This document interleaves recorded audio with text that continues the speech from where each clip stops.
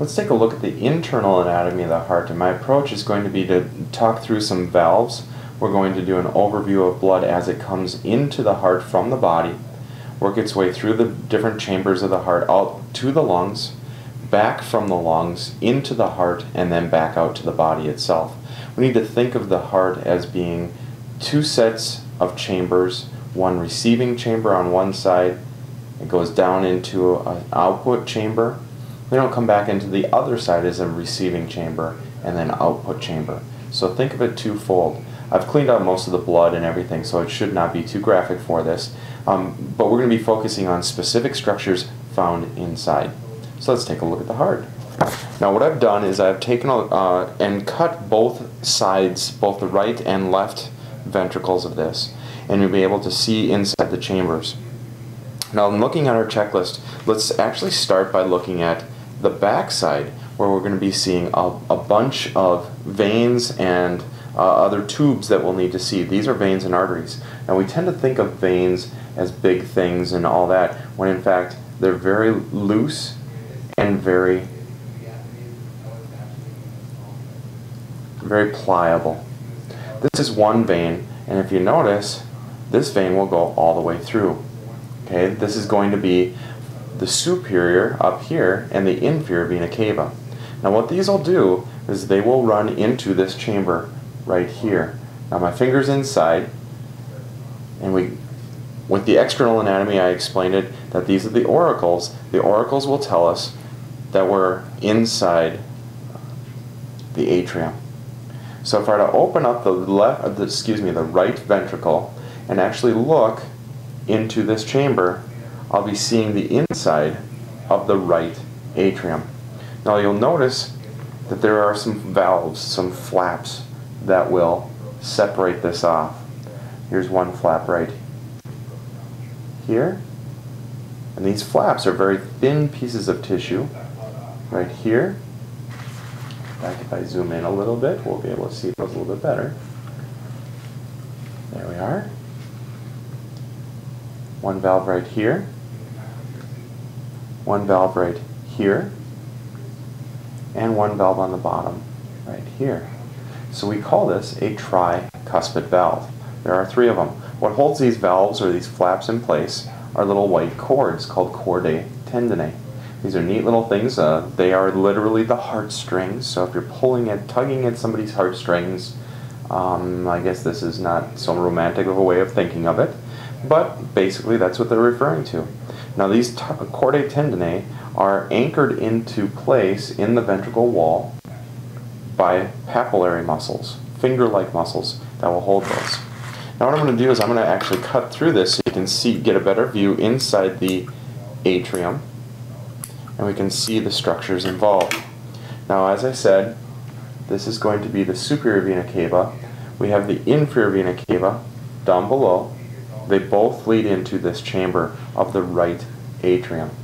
Now you'll see little pits and grooves inside the right atrium, and since we're up in the upper part or in the atrium part of the heart, these are called musculi pectinati. Musculi pectinati are little chambers or grooves that we find within that wall.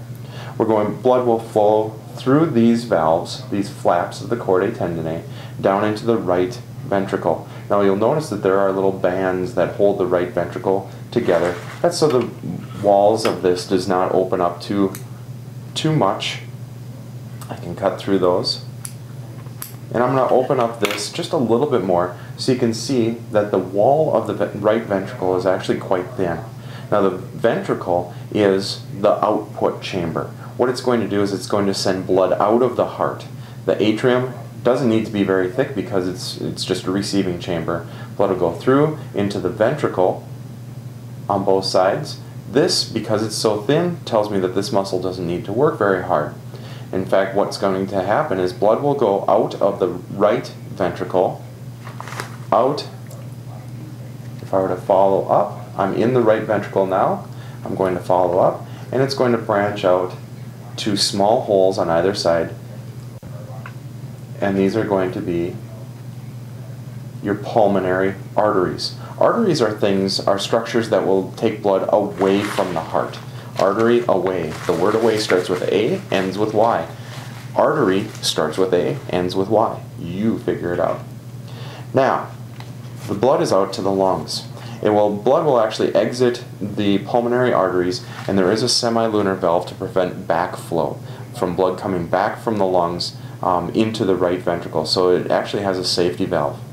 Now, blood will go out to the lungs to drop off the carbon dioxide and exchange it for oxygen.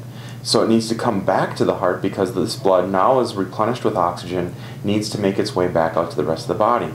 So it enters the left side of the heart.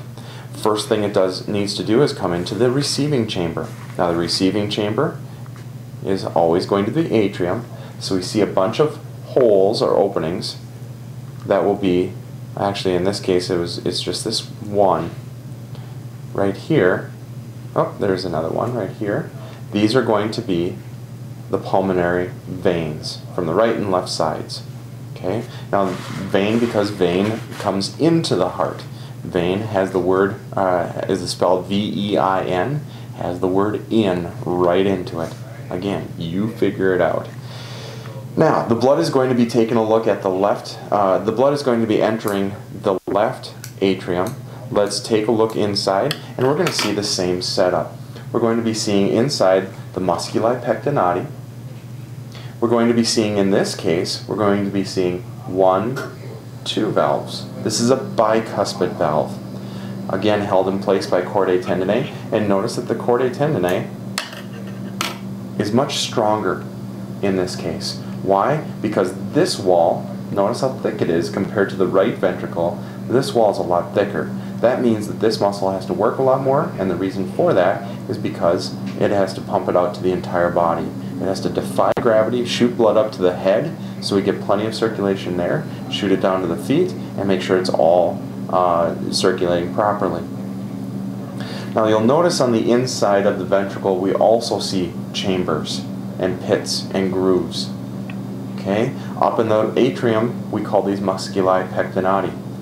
Down in the ventricle, we call these trabeculae carnae. I tend to think of carne like the Spanish word for meat, and chili con carne and things like that. Carne means meat. This is the ventricles, the meatier part of the heart, so trabeculae carnae. Now, from the left ventricle, what's going to happen, I'm going to slide underneath this valve.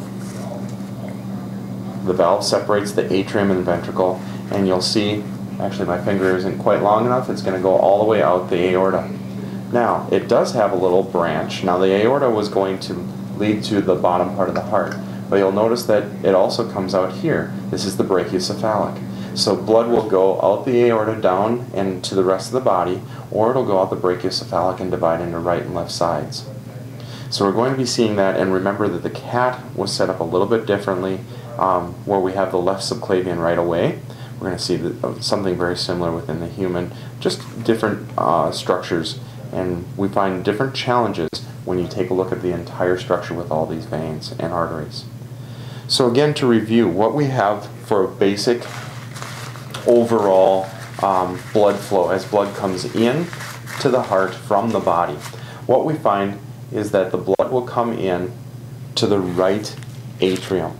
It's going to do that by way of the superior and inferior vena cava. It comes into the right atrium, goes past the tricuspid valve, goes down through the tricuspid valve, which is held in place by chordae tendineae and the papillary muscles. It's going to come down into the right ventricle.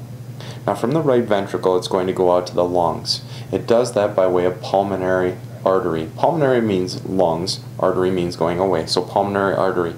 There is a semilunar valve that prevents the backflow from the lungs. So it's the pulmonary semilunar valve, pulmonary artery.